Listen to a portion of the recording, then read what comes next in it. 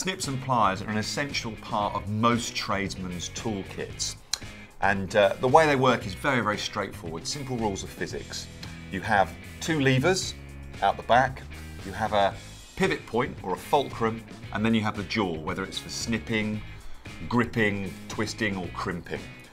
Now, as you push down with the levers, you're actually gaining what's called a mechanical advantage using the pivot point. So that means that the actual tool does the work as you close it down and then cuts.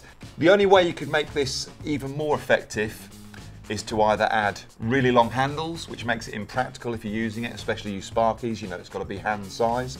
Or another way you can do it is to add a second pivot point, which is what they've done here. So you've got your traditional one at the front there, and these are the levers.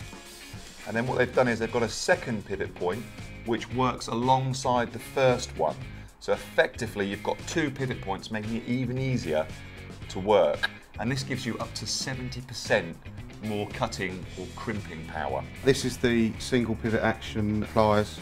It's quite tough to cut that sort of size cable two-handed.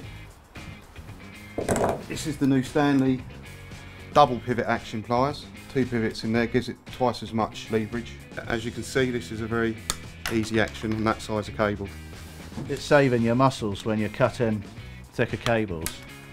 You're not having to struggle. It's literally straight through. So much better, so much easier. Saves your muscles, saves time. Brilliant, really good. And this is available across the full range. So we've got snips here, combination pliers, cutters and long nose pliers.